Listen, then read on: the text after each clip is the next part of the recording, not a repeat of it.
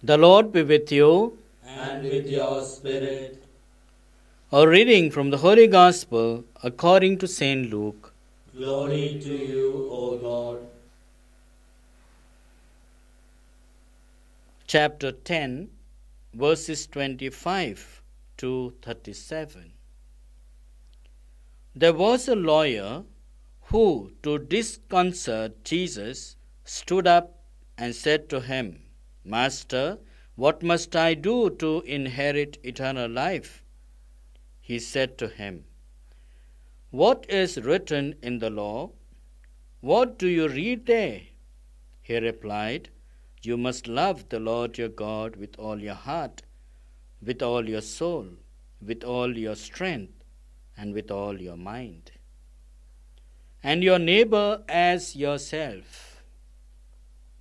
"You have answered right," said Jesus.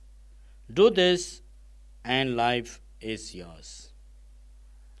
But the man was anxious to justify himself and said to Jesus, "And who is my neighbor?"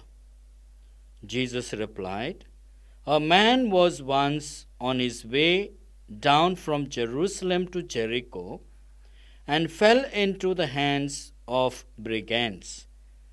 They took all he had, beat him, and then made off, leaving him half dead.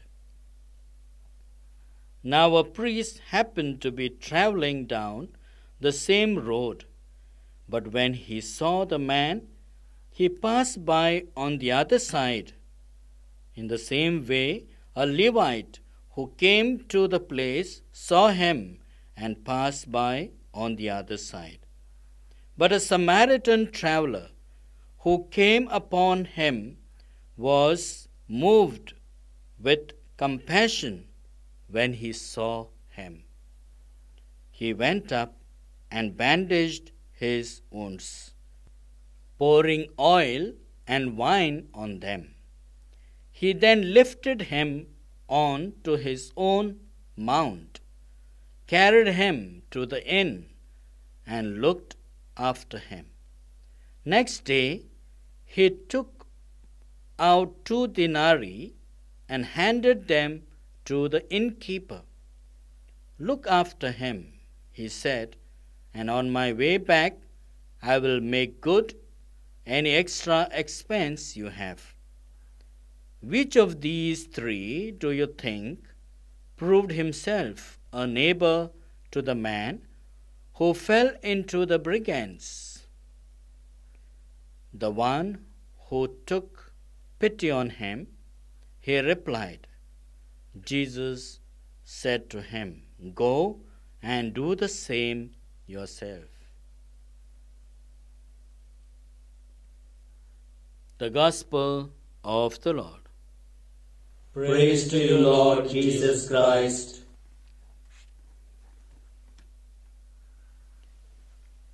Dear brothers and sisters, when we pass a message to someone and the message goes on from one person to the other through different mediums, the message, the original, will be different from what the people use it as reality by listening from sources. Most of the time it will just be the opposite, or it will have a lot of ingredients used to destroy the original message. We become victims of the gossips by people. We become victims of the wrong judgments by people. And there is spoiling name, then distorting the original message. We see in Galatians chapter 1, verses 6 to 12. St. Paul is now trying to exert upon these people, saying, don't change the message that you have received. Because some people came from Jerusalem and trying to tell them about the Jewish law and not wanting to believe in the message of Jesus which Paul had preached to them. So Paul says to them this: the good news I preached is not a human message, but from Jesus Christ himself. This message of Jesus that Paul received was from the encounter he had with Jesus himself. Jesus, the light, sparkled in his eyes and changed his life and showed him what he should do next. So Paul, after having preached to these people, some evildoers will rise up, emerge, trying to destroy the original message. But Paul was very strong on what he was preaching. And in the gospel reading we see today, in Luke chapter 10, verses 25 to 37, a lawyer comes to test Jesus. What must I do to inherit eternal life? Jesus asks him to quote it by himself.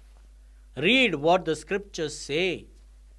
You must love the Lord your God with all your heart, with all your soul, with all your strength, and with all your mind. And above all, love your neighbor as yourself. This is the greatest of all. And he wants to now ask something more to Jesus to justify. And he says, who is my neighbor? And Jesus gives him an answer through a parable, saying, there was a traveler who was robbed on the way and was injured and left at the roadside. First the priest comes and walks out from one side. Then the Levite comes, walks out from the other side. But the poor Samaritan traveler, he attended to the person who was lying on the road, robbed and injured, almost half dead. He takes him to the nearby inn. He attends to him.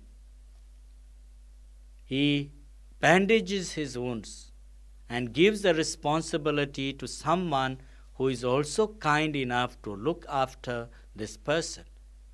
And he says, by giving him 2 denarii, that if there is extra and more to be paid, I will do the necessary when I come back.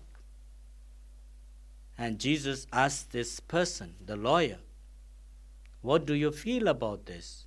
Who has done a charity? And towards whom? Yes, the Samaritan has done charity towards the person who needed the most. Not the priest and the Levite, however they might have felt bad, but they did not attend to the needs of the one who needed the most at that time. So this is an act of serving our own neighbor. So my dear friends, everyone wants to be treated well, but only when it comes to me. Why can't we treat the other well? Why can't we treat the other with dignity, honor, love? This is what the Lord is trying to tell us through this lawyer who learned a big lesson. To love God means to love your neighbor. To love your neighbor means to love oneself. And it is seen in the act of charity. Charity goes above every other virtue in life.